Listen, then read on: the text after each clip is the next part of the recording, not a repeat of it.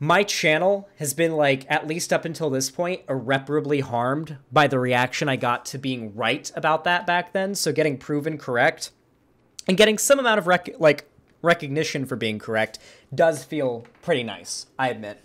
All right, so I haven't exactly been quiet about my "I told you so's" in regards to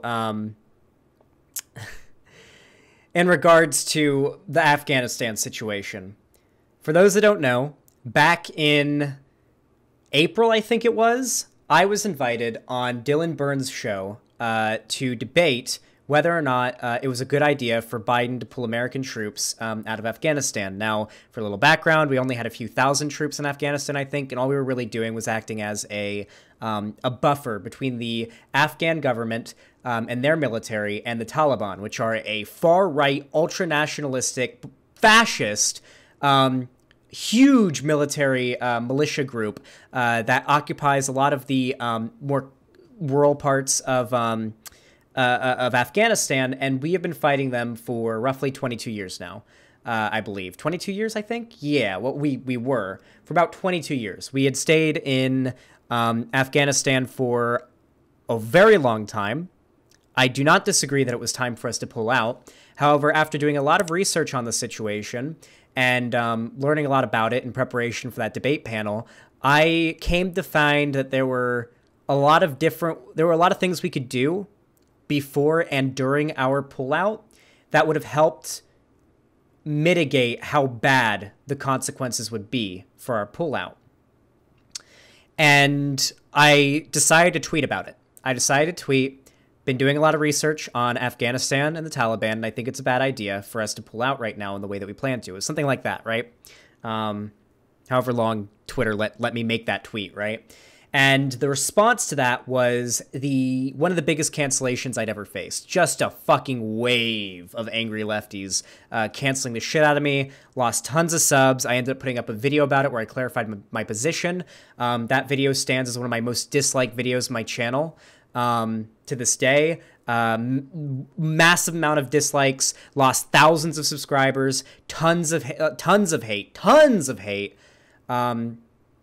A few months went by, and then, of course, exactly what I said was going to happen ended up happening. I was proven completely right, and I've been bragging about it quite a bit. Well, you may be wondering what's going on with the people who made video responses about me back in April saying I was wrong. What are they saying now? What's going on with them now? The people who canceled me back then. Now that what I said was going to happen came true. Well, introducing Bad Empanada. This is his second channel. It's like his live stream channel. Bad Empanada is a psychopath. If you want to see how fucking crazy this dude is, watch his debate with Destiny. The dude starts the debate just screaming, just fucking screaming. The dude is unironically infrared levels of insane, but less funny than infrared. Infrared's like, his insanity is entertaining, but this dude's insanity is just depressing. This guy is crazy. He's a hardcore tanky, and he is now a Taliban stan, which is nice. You can see he made a video one day ago. Taliban retakes Afghanistan. The narrative of U.S. imperialism falls with it. So what I decided to do a couple days after I was proven right about all of this is I went to his comments section, and I decided to take a look at some of the comments. And every single if you sorted by newest comment on his video on me, every comment was saying, "This aged like milk. Turns out Xan was right." Even from his own fans, there were people revisiting to say, "Shit, I guess Xanderhal was right." And one of them said, "Well, turns out Talibans were in a position to take back the country after all," because Bad Empanada said that was not possible. And then he's now switched his position to, and that's an incredibly good thing. Your point. He is now a Taliban stan. So that's great, right? Taking women's rights away, murdering people, you know, revocation of democracy. They banned women previously, before they took over. Women were allowed to go to school, own businesses, and work. They've taken women's rights away to do that. Obviously, the Afghan people aren't very thrilled about the Taliban takeover, as they have, you know, they're evacuating the country en masse. We've seen the videos of them climbing on planes trying to get out of there. And then something even funnier fucking happened, dude. I decided right before bed just to check it again because I want a bit of a dopamine rush before bed.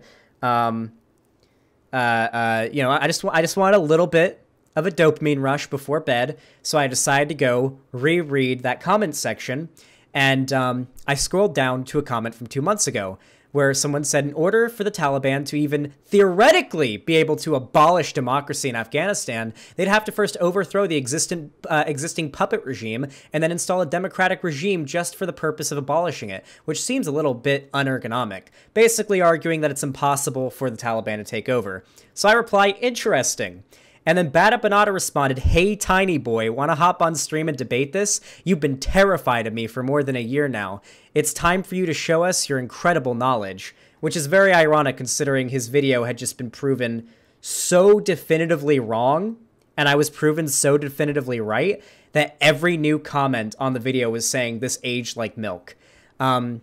And of course, I offered to debate Bad Empanada back in the day. He was in my chat spamming over and over again. And the reason why I banned him from my chat was because I kept asking him, what do you want to debate about? And he said, I want to debate why you think Joe Biden is the best president ever. I was like, I don't think Biden's the best president ever. I just think he's better than Trump because he was a Bernier buster. I was like, he's like, no, you think this. I'm like, no, I don't. What do you tell me a position that I actually have that you want to debate on? We can debate it. And then he kept on saying that I believed, like in the chat, screaming like in all caps that I believed that Joe Biden was like a super like communist lefty or something. And I was just like, okay, dude. So I blocked him. Oh, and he also said that my, like, you guys notice how I shake sometimes, or my desk shakes sometimes because I've got like jitter legs, like my legs bounce. He said that I was shivering because I was afraid of him because my legs were bouncing. So yeah, I've just ignored him and not given him attention for a while now. But it gets even fucking funnier. I woke up the next morning after going to sleep that night because I wanted to see if more people had come to dunk on Bad Empanada for a shitty video on me, because I am very much enjoying the I Told You So's. And I sort by newest first, and the newest comment the next morning is from 5 days ago, the day that this was taken, the day before the Taliban had taken over. He deleted every single new comment up until the 5th, the 5 days before. He deleted every new comment saying it aged like milk. Because like he just deleted them all. He deleted all the comments because he was so mad. I want to see, has he like been on top of deleting more? I wonder if he's deleted even more. Let's go to his video on me. Here, let's look it up. Xanderhal, Afghanistan. Oh, you know who also made a video about this as well? Though he made a video responding to Dylan, who, say what you want about Dylan with this whole fucking drama going on right now, but Dylan knows his shit about foreign policy. You know what he said about Dylan?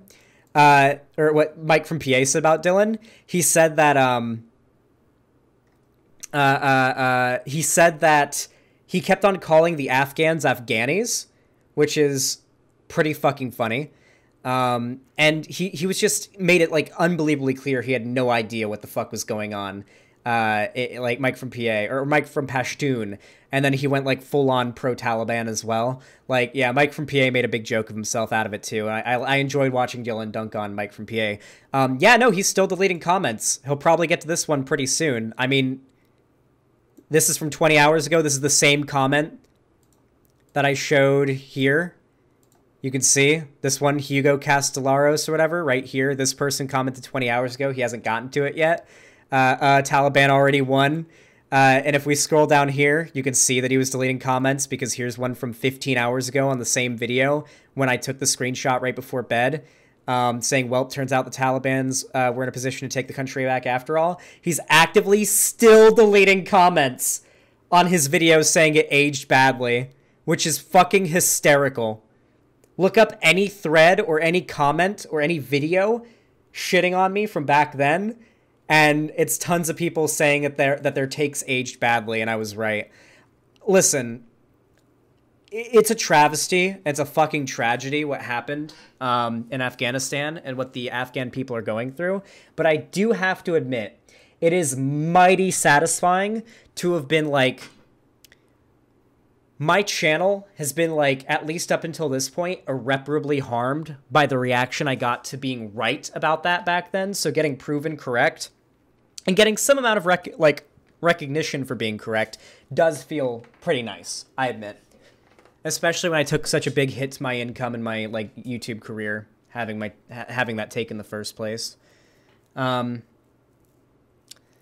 Going pro-Taliban is what the hell is wrong with these people. Yeah, like their entire narrative is switched. Remember, a few months ago it was the Taliban can't take over.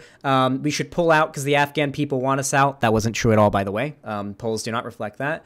And now it's the Taliban are good, and it's good that the Taliban took over. And you know, the Afghans just don't know that it's what they need. They just don't, because they've had America's been ruling, you know, the government that America put in place there has been ruling for 22 years. They just don't know yet that the Taliban are the best. The Taliban ruling is just the best for them, you know? They're fighting against colonialism and imperialism. Yeah, it's... I'm losing respect for every populist, like, lefty, like, a significant amount by the day. Kyle Kulinski I've never liked. I dislike him even more now. I think Kyle Kulinski is probably one of the biggest pieces of shit in the like left-wing political space. That's like popular and has a platform. I think he's one of the biggest pieces of shit out there. He's also extremely stupid. Obviously Jimmy Dore is pretty up there as well. Bigger than Kyle Kulinski, because I don't think Kyle Kulinski's ever sexually harassed Anna Kasparian. But yeah, like Vosh agreed with me, Wayne. Yeah. I don't know. I think as I do this, as I've done more and more, as I've done politics for longer and longer, and I've gotten older doing politics, granted it's only been a couple years now, I've gotten more and more and more and more every day less tolerant of populists. I genuinely think populism is cancer. I really, really do. I become less tolerant of it as each day goes by. I think it's a poison to the left. I think it's the enemy of pragmatism and actually making good progressive change in this country and in the world in general. It's really, really fucking pissed me off. It's something that annoys the shit out of me about Shu. But I know Shu's heart is in the right place. She's just very, very, very bad at thinking a few seconds before she tweets. But yeah. So you a Destiny fan? Not really. I mean, I watch Destiny stuff from time to time, but I haven't watched a Destiny stream in like... I don't think I've watched a Destiny video, besides what we just watched on stream today, in like 2 months. Like, legitimately, I don't really watch Destiny much. Sometimes I drop into DGG and I talk to people there, but I don't watch the stream. He's always playing League or some shit. Yeah, Sockdem pilled. One of the big reasons why I... started saying I was identified as a Sockdem was following my cancellation for the Afghanistan thing. Like, that was one of the things that made me start saying I'm a Sockdem. I still like socialism. I still like the idea of socialism and think it's cool, but I don't want to associate with the types of people that think there's going to be a revolution tomorrow and that, like, the fucking Democrats are pedophiles who are eating babies and shit. You know, like, I think a lot of, like, populist lefties also play too much with conspiracy for my liking. Like, Shuonhead, I know I keep bringing her up, but Shuonhead really fucking, like, dips too much into conspiracy theories. She unironically thinks George Bush did 9/11, and I think she actually believes, like, I think she actually kind of believed in Pizzagate or something. No, I don't know about that, actually. But I know she thinks that, like, Hillary Clinton was, like, raping kids with Epstein or whatever. I think she actually believes that Hillary Clinton had Epstein killed. I think she actually unironically believes that Hillary Clinton had Epstein killed. If I'm wrong, then she can argue it. But I've seen multiple tweets and videos of her Pepe posting about how she thinks Hillary Clinton had Epstein killed. Like, it's just shit like that, you know? Also, her weird thing for Alex Jones and Tucker Carlson is kind of sus, too. I don't know. I just really don't... Yeah. We're going to do the Shu segment tomorrow. We're going to react to Shu on Head and Hunter Avalon's debate tomorrow. And I got to admit, I'm already biased in favor of Hunter. I think Hunter is politically smarter than Shu on Head. I think Hunter is far more politically like pragmatic than Shu on Head. And I got to say, if Shu on Head and Hunter debate, I'm going to be rooting for Hunter. I'm going to absolutely be rooting for Hunter. And that doesn't mean I don't like Shu on Head, and I'm not friends with Shu on Head, and I don't think she's a cool person, but she really needs to think before she tweets. She's got to think before she tweets, dude. She's really got to think before she tweets. I'll read donos in a second. We got a big one, I know, but she's got to start thinking before she tweets. Anyway, if you enjoyed this video, please leave a like, subscribe, ring that goddamn bell icon if you haven't already, so YouTube actually tells you when I go live, upload a video, or upload a short or anything like that. Follow me on Twitter, Instagram, TikTok, and all my other social media. The link's down in the description. And of course, if you want to support me financially to help me both keep doing this for a living and to raise a little extra money to get a VR headset so I can do virtual reality streams, I really, really want to stream The Walking Dead Saints and Sinners, which looks like a super fun virtual reality zombie killing game where you like physically stab the zombies and like have to use VR to like aim down your sights to shoot your gun, and you're like wandering around this destroyed like Louisiana, like New Orleans city that's all flooded and full of zombies. It looks so fucking fun. We're raising $1,000 to get the VR equipment to play it on stream, as well as other VR games. But if you want to support me financially and help me raise money for that, you can donate, subscribe, or gift subs to my website, xanderhal.com/live, or donate through Streamlabs. If you want to donate through any other way, while it won't help raise money for the VR headset because I don't get the money right away, you can super chat or hit the join button, become a channel member on YouTube, or gift a sub, or prime sub over on Twitch. Any support that you lend, however, no matter what, if it's a like, a comment, anything like that, is always appreciated. Thank you so much for watching, and have a good one.